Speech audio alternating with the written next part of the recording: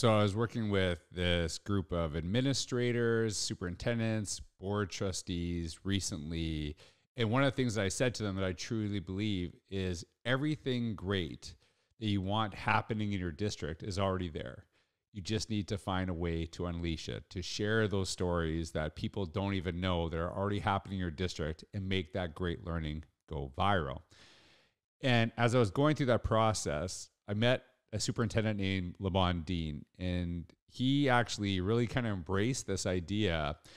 And immediately after that conference, he went out and he started sharing these incredible stories of his district, his staff, his students, former students.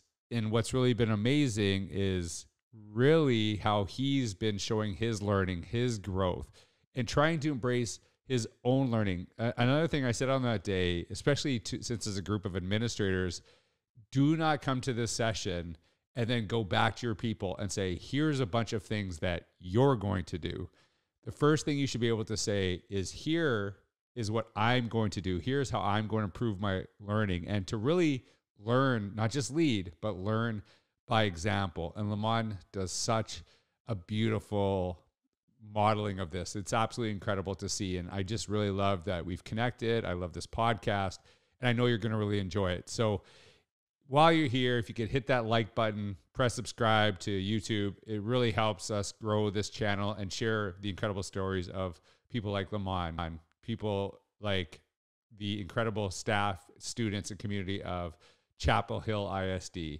I'm really proud to have connected with Lamond. I know you're going to love his story. Welcome back to another episode of the Innovators Mindset Podcast.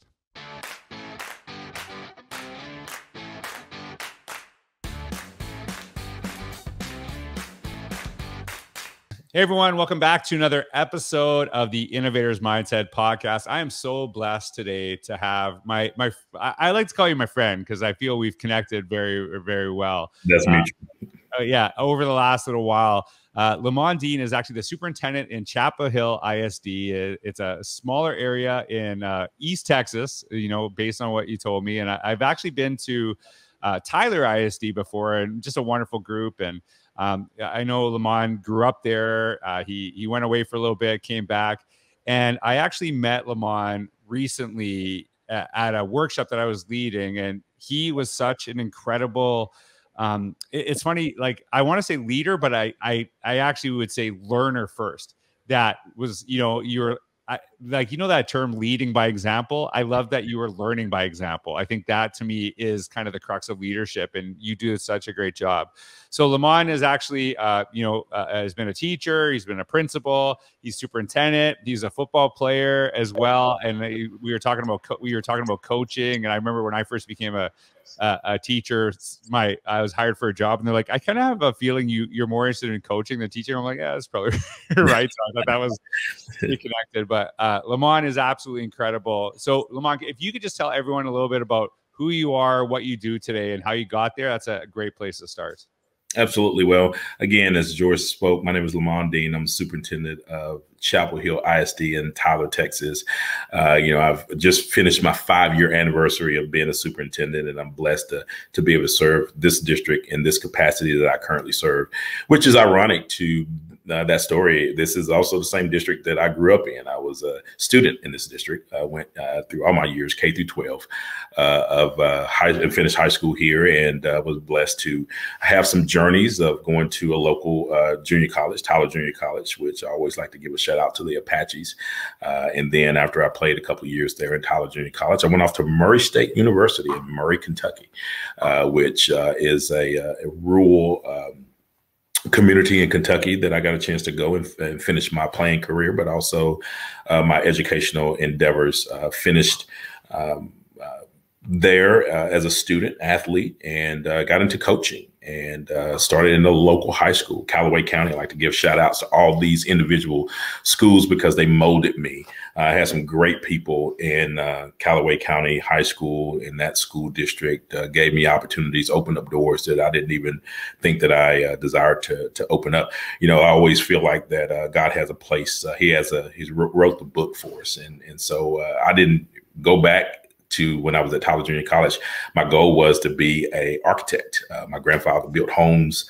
I had a mentor in the school system that was impactful to me. But my journey ended up in education. And there is no better place for me to be in education, to impact the lives, to be able to give back to those individuals that helped mold me over the years.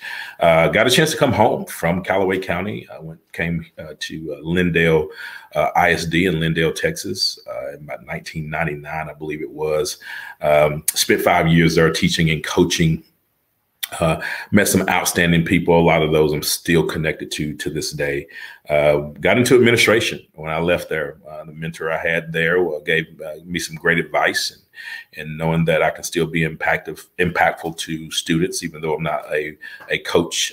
You can do it in the administration world as well. And so got involved in administration, and then I got a call one evening. I was actually, George, I didn't tell you this, but I was actually getting ready to get out of administration. I told you I had a passion for teaching and coaching. And I was working with a local school district. And they actually offered me a job. And I called my wife on the way back to our current place that we lived in. And I was telling her, hey, I accepted the job. We're going to kind of get closer to Tyler, get closer to home. Got a phone call from Chapel Hill ISD, and they identify, hey, we heard that you may be someone we want to talk to about principal's job. I told them, no, I'm not the one. As a matter of fact, I'm getting out of administration. You may want to call somebody else. And they said, no, we really would just like to sit down and talk to you.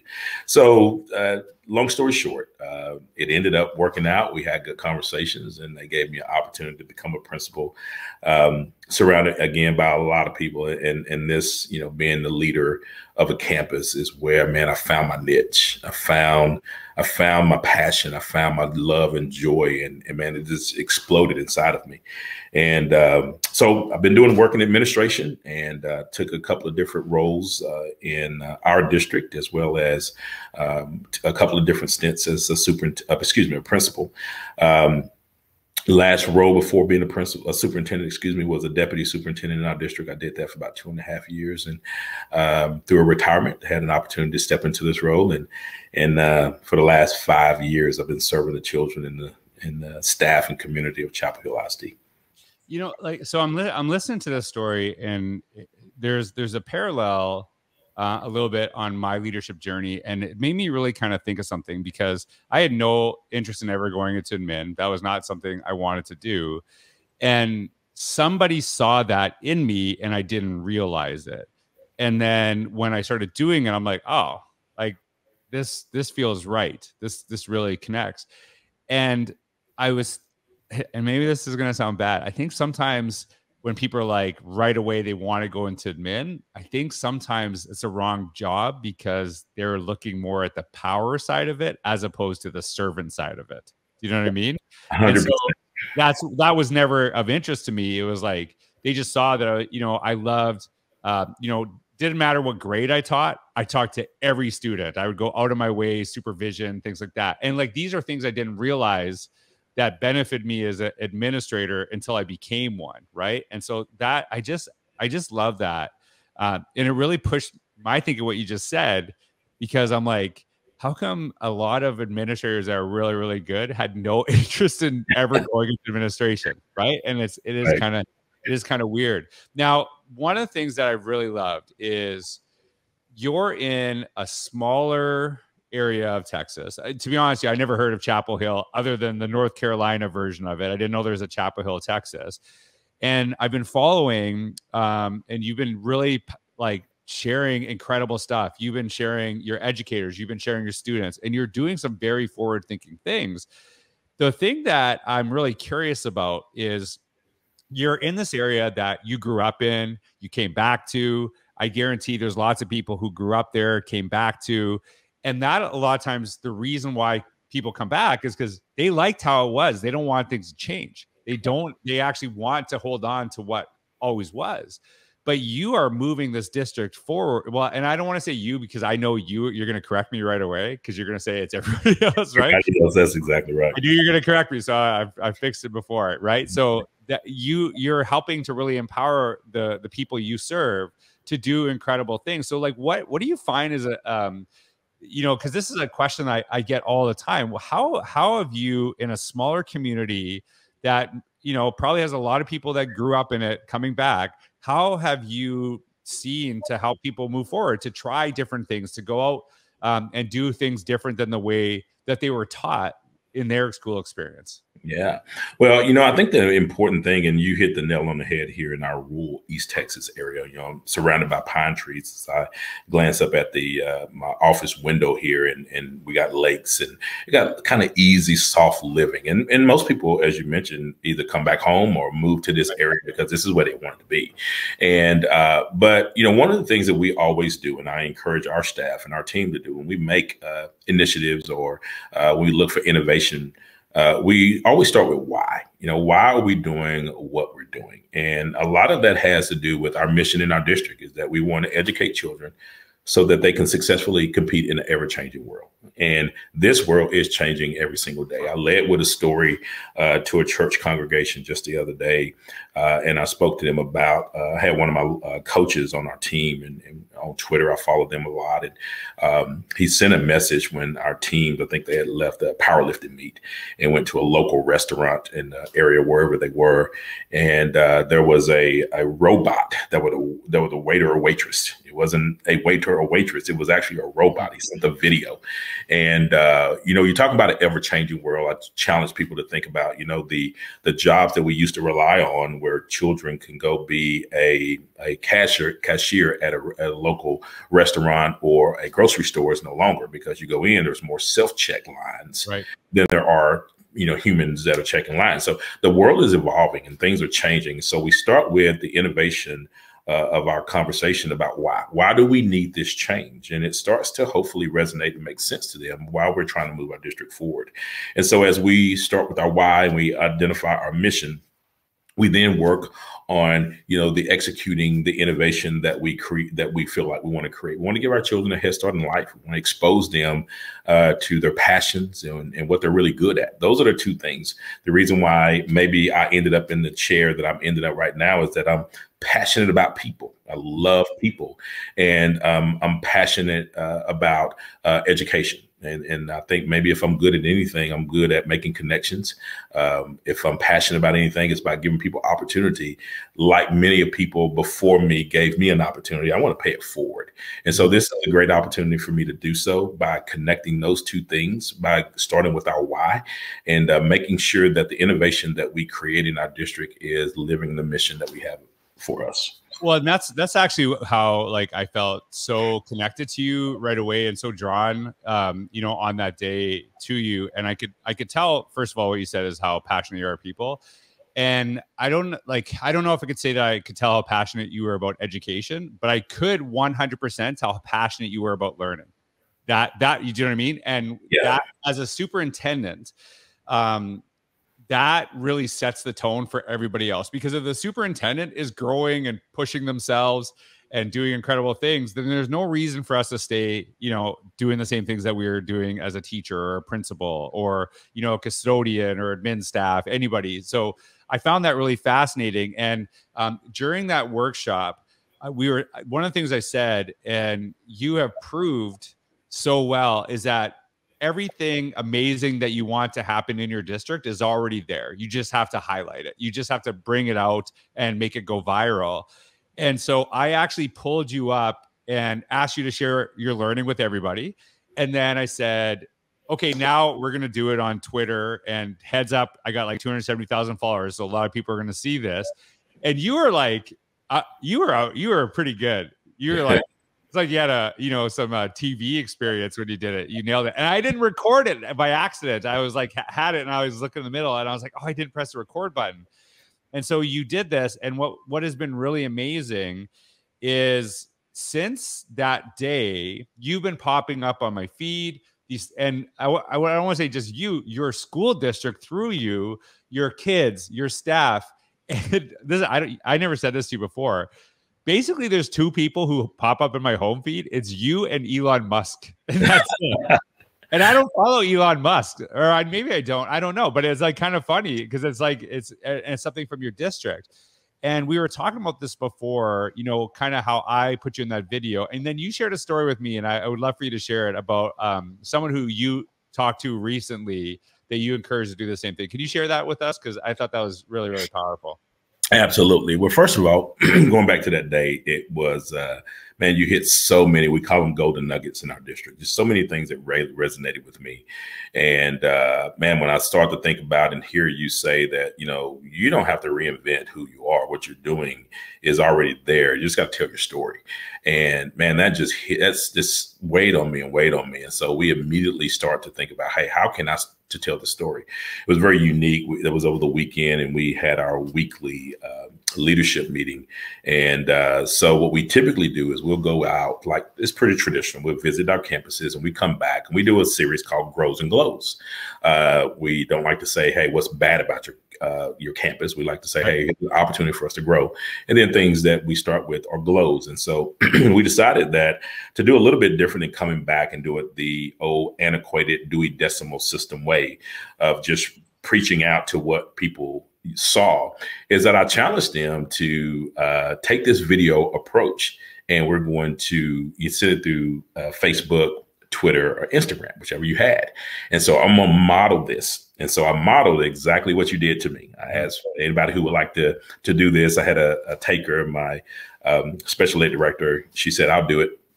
She came up, I asked her the question, and I told her that, you know, I'm going to record it. So I let her practice. Then after that, we recorded it. And then we videoed that, and I shot it out to Twitter, and I tag you on it.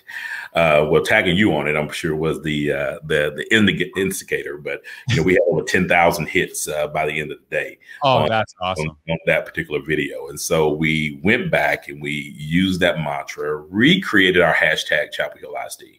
And so we went around that day, and all these administrators, probably 40 or so of them in the room, are infiltrating all of our campuses. And our goal was to record what they saw that was great on our campuses, and hashtag Chapel Hill ISD. And it just went, that one day, it was amazing the impact it had throughout. And so we also do a deal that we call Feel Good Friday. We like to always communicate with our people, and we talk about relationships matter and making sure that people, you're able to tell your story with some things that you saw in that person. So now we challenge them to use that same videographer, or that videography method, and tag the person that you want to compliment or highlight on a Feel Good Friday. So that has been something that has blown up. So most recently, I went to one of our community churches, and got a chance to go and visit them, as we try to do with a organization we call Friends of Faith. We connect many of our churches in our local area together to be a partner in education with our local school district. And so one of the Friends of Faith pastors, Pastor Randall McDonald, so we definitely want to give a shout out to him and thank him for his invitation. So I got a chance to go and visit, and I ran into a former student who was a student when I was actually the high school principal on the Chapel Hill High School campus. And he was talking, and we, you know, gave pleasantries and hugged, and he told me, thank you for coming today. And he said, hey, Mr. Dean, would you do me a favor? I said, sure, what is it? He said, when you go back on campus next week, would you go and tell Aaron Steele, who is a history teacher in our district, man, just tell him I said, hi, thank you so much for what he did for me as a student. And I said, hey, you want to tell him yourself? And he said, sure. And I told him exactly what I was going to do. Here we are in the foyer of the church, and we're sitting here talking. I said, all right, what I'm going to do is I'm going to record this, and I'm going to put it on my Twitter. You're okay with that? He said, absolutely, I am. Oh, so I asked him the question. I said, hey, I'm here with a former student. He wanted to give a shout out to one of his former teachers. And he gave a chilling testimony about how impactful Coach Steele was for him. And at the end, of course, I pushed it out on my Twitter. But what I also did was I sent that to Aaron Steele. And actually, he didn't have his number in my phone. I sent it to his wife and said, hey, make sure you get that to Aaron. And, you know, just the power of encouragement. We're talking about encouragement, motivation. Right. People today, especially teachers who feel overwhelmed, maybe don't feel like that their work that they're doing is worthwhile. To be able to get that type of statement from a student as we would say from the mouth of babes, to be able to encourage him and others who see it to continue to doing the work that we all signed up to do to help impact children and change lives. Man, that was powerful to me, but it also showed me that nugget that I was able to get from you at that session and how that has really impacted my leadership in such a short time. So for that, I thank you. Well, as you're telling this story about this, the whole premise, and I don't know if you've read Because of a Teacher. We wrote Because of a Teacher because of exactly what you talked about, is that so many teachers have had this tremendous impact on so many kids, but they rarely know about it.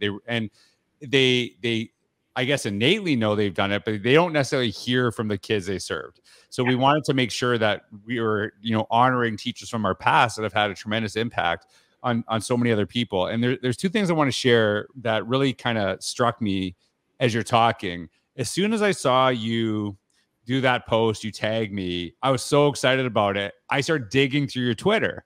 So I don't just see you highlighting the adults, then I see you with kids. Then I'm like seeing you do this stuff over and over again. And what's really kind of cool about this in education, and I truly believe in my first 10, 15 years of education, we have grown way more in the last 5.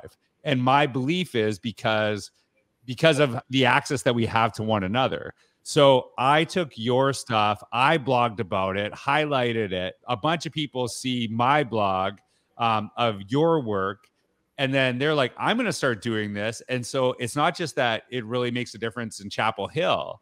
It then starts to spread out through education. And you were talking about this earlier. We want to help kids no matter what school district they're in, right?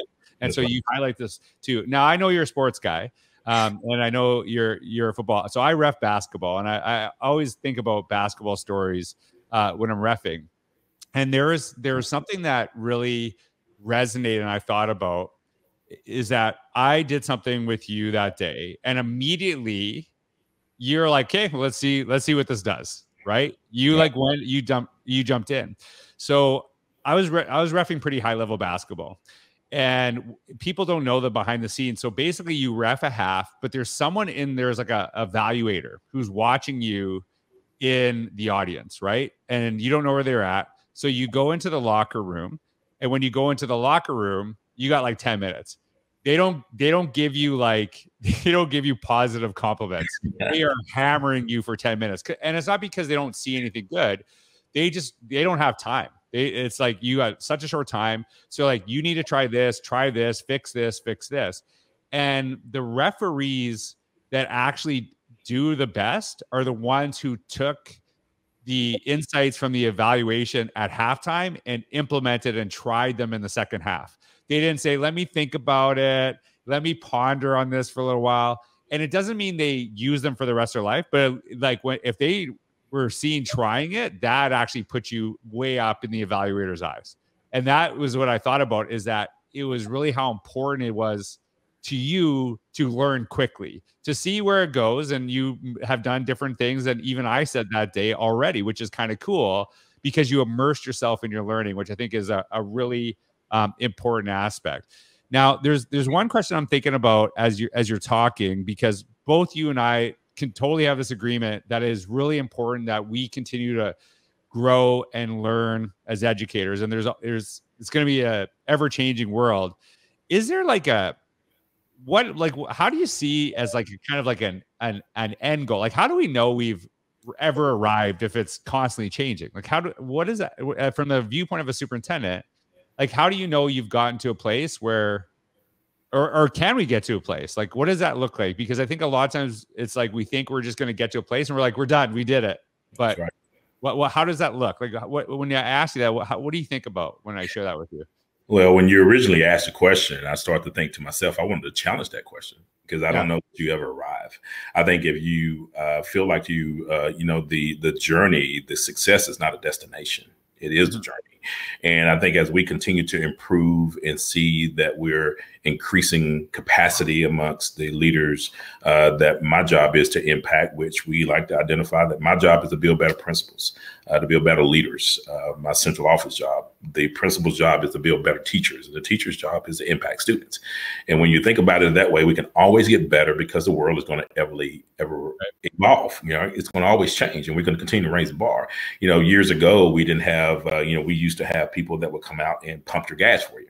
Then we had to identify that, well, we figure out how to pump our own gas, and now we figure out how to use a credit card. Now, I saw a video from a place overseas that has an automated pumper. You just pull up, and it takes off your gas cap, and it puts the gas in there, and you pay it all online. You stay in your car. And so the world is constantly evolving. So I think that what we're looking to do to impact children so that they can successfully compete in this ever-changing world, there's no destination. There is it's a journey. And so as we continue to evolve our leadership capacity, how we as leaders, we have to constantly refine our skills, much like I felt like I did on that particular day there with you. Have to constantly look at ways that we can improve so we can impact those people that we serve. And so I look at it as it constantly every single day. Being a former athlete, I tell my staff, honestly, I hate to lose more than I really want to win. Winning is not my end goal. I just don't want to lose. I told him years ago, I have my oldest son is 28 years old. And what I have explained to some is when he got old enough to beat me in basketball, I stopped. And it wasn't the fact that I just didn't want to lose. I couldn't stomach the fact. So I'm like 1,200-0 against my 28-year-old son, but I stopped playing him when he got 13. So that the rest of the story may not matter, but at the same time. So to answer that question, I think it's just about the journey. It's about constantly evolving, constantly seeking and being thirsty to learn and grow. And I think any leader who feels like they have arrived, then maybe they are not the leader that they really thought that they were. Yeah, I love that. So I think so I've worked with tons of districts over my lifetime, and the ones that I find are the most forward on their journey, the most forward thinking, and do the most incredible things are the ones that are never really satisfied. They're always asking questions, how to figure out how to get better. And the ones that are the furthest behind are the ones that think they're there. Do you know what I mean? And that's it. And what I love about kind of you are though striking a balance. And what I mean by that is you acknowledge and embody the focus on continuous learning and growth, but you also are really taking the opportunity to highlight the great stuff that's already happening. Because I think there can be a point where we're like acting like we never are doing good things, right? Like, and you have to do both, right? Like stop and appreciate how far you've gone, but know there's further to go. And I think you're striking that balance. So you know, for Chapel Hill ISD, all of this growth, what is the hope for every single kid that graduate from your schools? What is that true hope and vision that you as a school community have? You know, our goal is to ensure that our children understand the destination that they want to go, to ensure that they have a successful career path. Our job is more than just a high school diploma. We that is a byproduct of the work that we're doing. We want our children to have a goal, destiny, and understand how to get there. That's the most important thing. It's one thing to want to be a nurse. The other thing is knowing how to get there, the things that I need to do to get there to be a nurse. We want to connect students with their passion. We also want to connect children with what they're good at. And those two things will give them an identification of what career options that they will be happy with. We teach our kids that a career is, we wake up in the morning. I wake up in the morning, man, I'm excited to come in because I get to try to be better today than I was yesterday. And I truly believe that that's my drive. But I do it because I have a career. I have something that I'm passionate about, that I feel like I'm semi-good at. That's for somebody else to evaluate, not me. But I love it because it's my career. I don't want a job where I have to go and clock in and I dread being there because I got to make ends meet, right? So we want our kids to have a career, no matter what that career is. But we also want to give you a roadmap on how to get there. So when our children leave Chapel Hill ISD, they will have purpose, they will have vision, They will have an understanding of what their passions are, what they're good at. And most important, they have a large group of highly dedicated individuals. It doesn't matter who those were, because we understand and believe it takes a village to raise these children. It's my cafeteria workers that feed them wonderful, nutritious meals every day. Those bus drivers, they got the smiling faces. We challenge them. You know, they're the first person that 80% of our kids who ride a bus, you're the first person they see in the morning, and you're the last person they see in the afternoon. So don't think your role in this organization doesn't matter. It's about our aides that provide so many different resources, our receptionists, how important it is to have that. You know, I was told at a long time ago that when that person answers the phone, you know what kind of day they're having. You know if they're smiling and if they're not. Right. So, high quality customer service, fanatical customer service is what we call it, is what we want from everybody in our organization. Everybody in our organization has a role that's going to impact the children that we serve in our community. And so for that, when children leave our district, they will have all those tools because they have passionate, dedicated staff members that will help them reach their goals. That's amazing. You know, I phoned a school district the other day, and you reminded me of it. I called them and they said, "It's a wonderful day at," and then they said that. And I was like, I was like a little thrown off. And I said, that is such a wonderful way to answer the phone. Like, it kind of threw me off. It just because that's different. And I appreciate that enthusiasm. The thing that I've said for the longest of times, and I know this is probably why we connect, is that I don't want our kids to walk out of our schools where every kid is good at the same thing. I want every kid to walk out being good at something. Amen. And that could be something different for everyone. Lamond, this is we connected, but you're not getting rid of me, man. So I'm telling you. So if you are listening to this podcast right now, make sure you connect with Lamond. He is just doing some incredible work with his staff. He is highlighting, and he is such a model to what great leadership is. And I just feel really blessed that I pulled you aside that day and we've connected since. And I look forward to continued conversations. Just kind of seeing the stuff that's happening in your district. I know I don't know your district or you that well, but I just feel so proud, that is an embodiment of your team and your school district and you. So thank you so much for taking the time to be on here today. Hey, man, thank you for having me. And I was blessed to be connected with you since the day that we met back then a couple of weekends ago. And we hope that we stay connected and continue to send it back in Chapel Hill. You're stuck with me, man. That's it. It's over. Hey, everyone. Thanks for listening. I hope you have a wonderful day.